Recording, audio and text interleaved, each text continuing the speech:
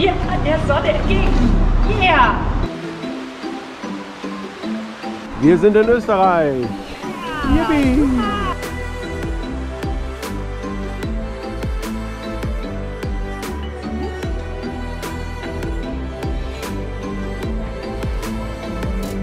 Da, erstmalig. Ciclovia, Alpe-Adria-Radweg.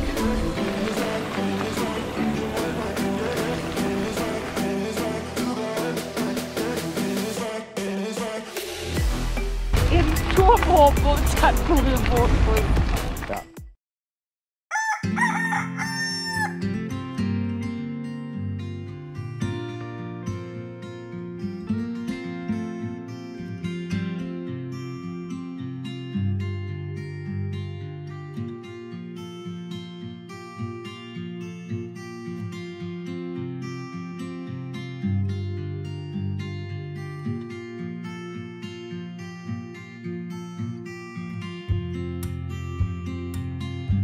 Guten Morgen vom Campingplatz am Königssee. Die Nacht war sehr regnerisch.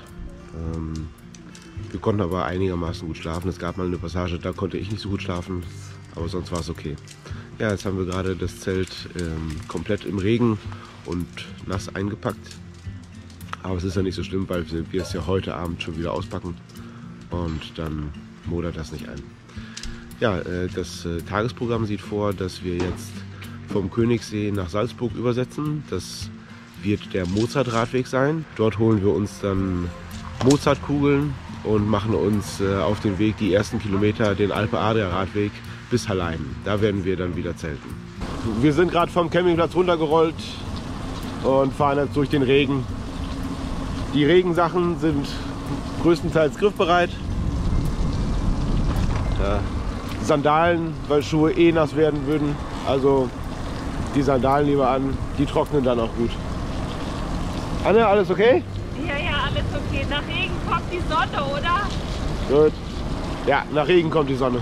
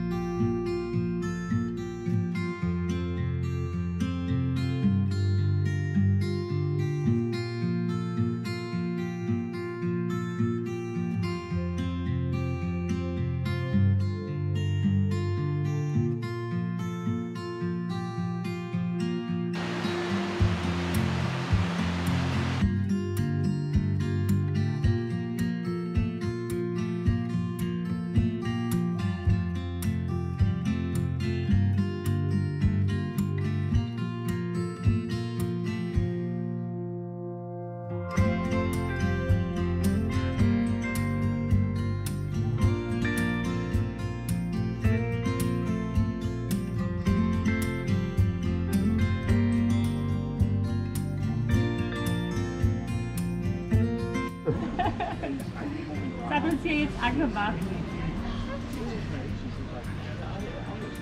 Ja. Frisch gestärkt geht es jetzt weiter und wir sehen Mario heute in der kompletten Kombination der Regenkleidung. Besonders schick. Das dauert. Sind diese tollen Überzieher. Ja. Ich habe mich entschlossen, diese tollen Teile noch nicht rüberzuziehen. Mal sehen, wie lange ich es heute durchhalte. Wir an der Sonne entgegen. Yeah!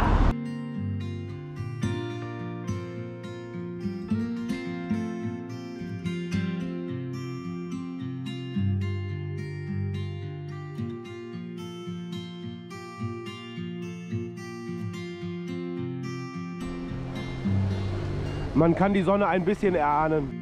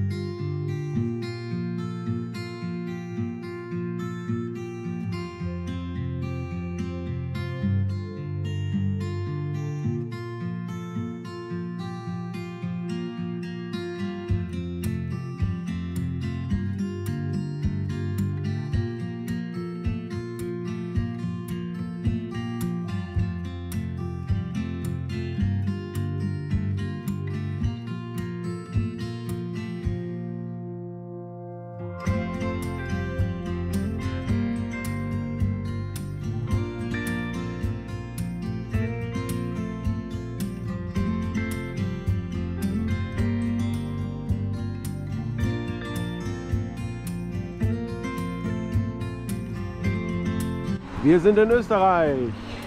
Ja, Yippie. super, geschafft. Im Salzburger Land. Ich spüre schon, es wird deutlich ein Ticken wärmer. Also spätestens jetzt spüre ich Kaiserschmarrnhunger. Ja.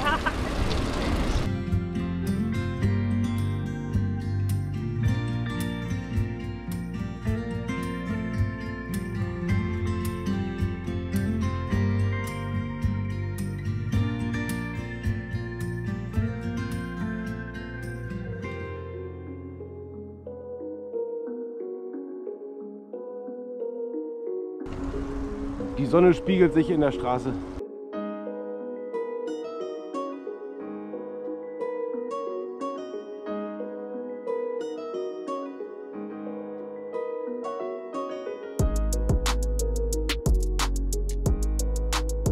Salzburg in 6,5 Kilometern und Radweg. Ich mag eine Mozartkugel. Ich auch. Und am liebsten noch dazu einen Kaffee.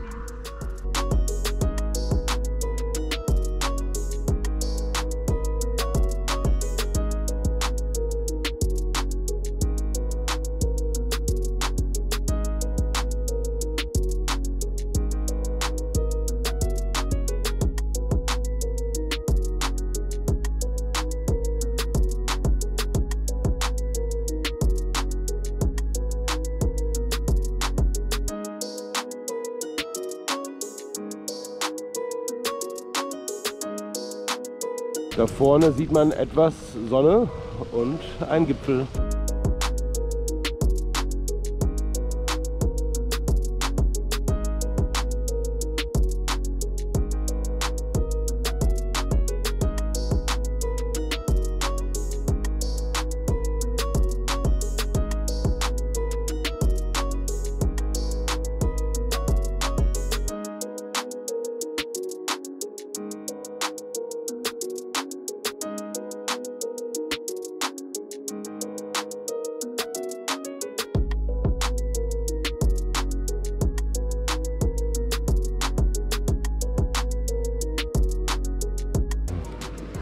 So, und hier ist es.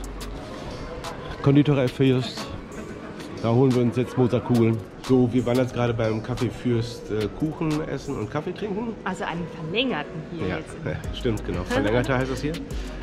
20 Mozartkugeln haben wir auch und jetzt starten wir hier unseren Alpe-Adria-Radweg. Genau. Los geht's. Sieht eine echte Salzburger Mozartkugel, die ich jetzt schon gar nicht aufkriege.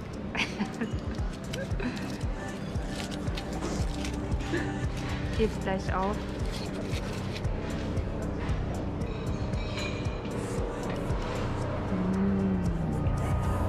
Beispiel.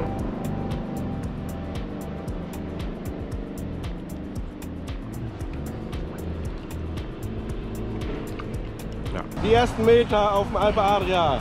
Genau. Ab nach Grado.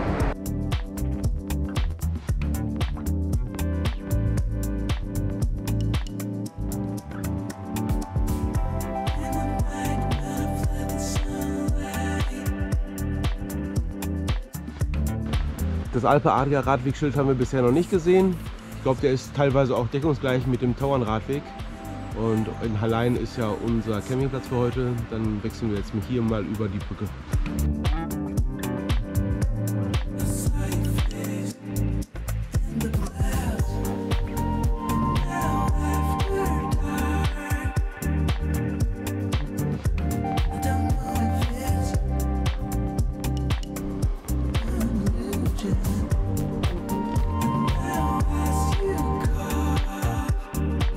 Da, erstmalig. Ciclovia Alpe-Adria-Radweg.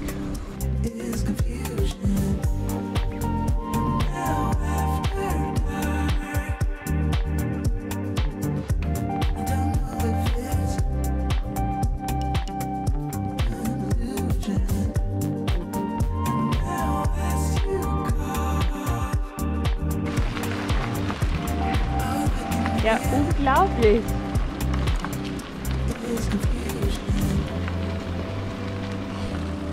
Aber warte mal, wir müssen nach vorne gucken, Mario, weil da kommen hoppelnde Reiter.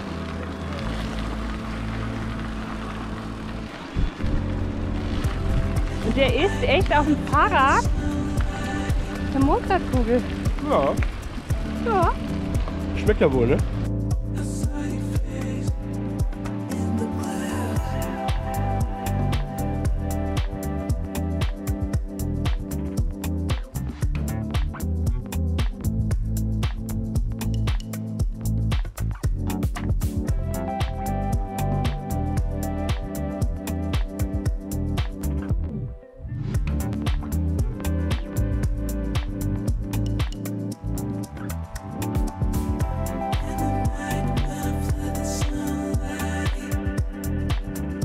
In welchem Modus fährst du? Ich fahre im Eco-Mozartkugel-Modus.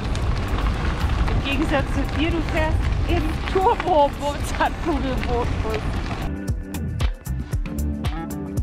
An dieser Stelle verlassen wir den Radweg und fahren hier rechts Richtung Campingplatz. Da haben heute wohl welche geheiratet und deren Haus wurde verbarrikadiert. Zu Hause ist es am schönsten.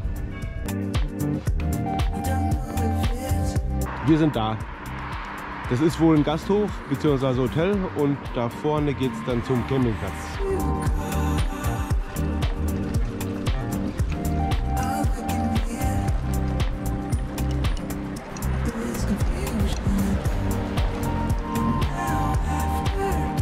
Ja, Platz haben wir hier noch reichlich. Das sieht gut aus. Office, Anmeldung, genau, da geht's rein. Gut. Wir haben uns jetzt hier ein Zimmer genommen. Zelte wollte er auch wegen einer Sturmwarnung nicht nehmen. Ach Gott, wie süß, ja. Sehr schön. Für uns voll Luxus.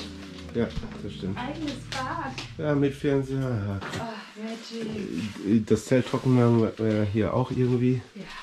Ja, alles klar, passt. Guten Abend. Ich melde mich nochmal vom Campingplatz in Hallein.